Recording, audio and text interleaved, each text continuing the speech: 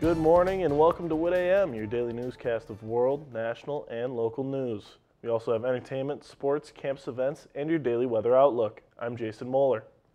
Another huge winter storm is moving in behind the one that's already buried about half the country in snow and ice. The National Weather Service says the storm will blast parts of the South and Midwest today before hammering the Mid-Atlantic and Northeast on Thursday. Forecasters say 115 million Americans from Texas to Massachusetts are in the storm's path. Weather systems moving from coast to coast have killed at least 20 people this week. Siouxland District Health announced new information surrounding Woodbury County's next vaccination clinic on Wednesday, February 24th. Appointments open tomorrow afternoon at 3 p.m. You can get an appointment either online or by phone. Those eligible to receive the vaccine are in phases 1A and 1B. This includes people 65 or older, teachers, school staff, as well as child care and healthcare workers. Today is Ash Wednesday, and because of the pandemic, it will be very different from any before. The Vatican is asking priests to forego the traditional practices of individual blessings and a smudge of ash on each congregant's forehead. To protect against spreading the virus, church leaders are offering virtual or drive-through services and handing out do-it-yourself ash kits and baggies of ash with instructions and a prayer to bless them.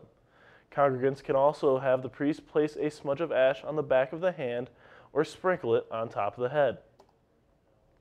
A fifth person associated with the city of Armstrong has been arrested in connection with a long-term investigation of alleged misconduct. Former city clerk Mary Kate Stanton was charged Monday with one count each of third-degree theft and tampering with records stemming from a multi-year investigation by the Emmett County Sheriff's Office and Division of Criminal Investigation after discrepancies were allegedly found during a routine annual audit of city records. She turned herself in at the Emmett County Courthouse on Tuesday. Police Chief Craig Merrill was taken into custody in Minnesota. Mayor Greg Bum, City Clerk Tracy Lang, and former City Clerk Connie Thackeray were all arrested on Friday. When we come back, Tyler will take a look at your WIT TV weather and entertainment news. Stay with us.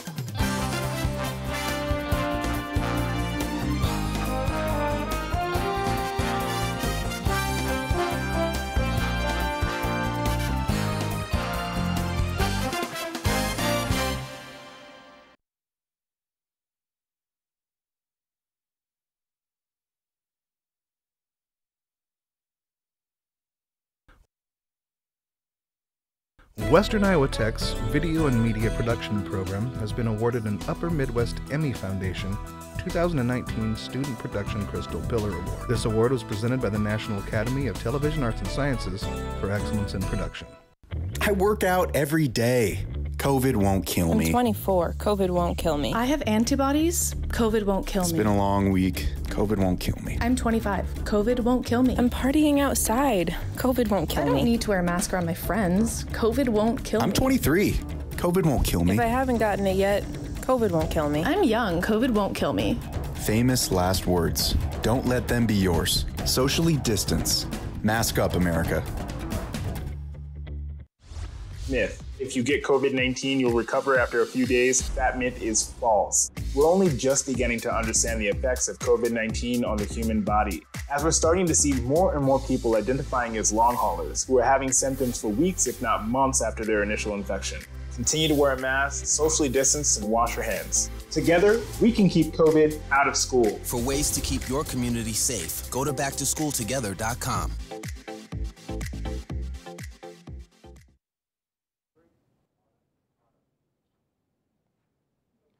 Welcome back. In entertainment news, Rachel Lindsay is pointing out instances of implicit racism within the Bachelor franchise after an interview with longtime host Chris Harrison. Lindsay, the first Black Bachelorette, spoke with Harrison about recently resurfaced photos of Rachel Kirkconnell attending an antebellum-themed party in 2018. Harrison said people should show Kirkconnell a little grace, among other comments that Lindsay says are evidence of implicit racism within the franchise. She says Harrison's inconsistent bias came out during the interview. Harrison has since issued an apology and has announced he is stepping away from the franchise for some time.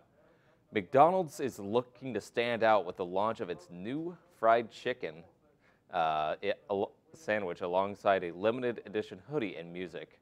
The fast food company will sell a limited supply of swag packages for $5 on Thursday ahead of the release of its crispy chicken sandwich.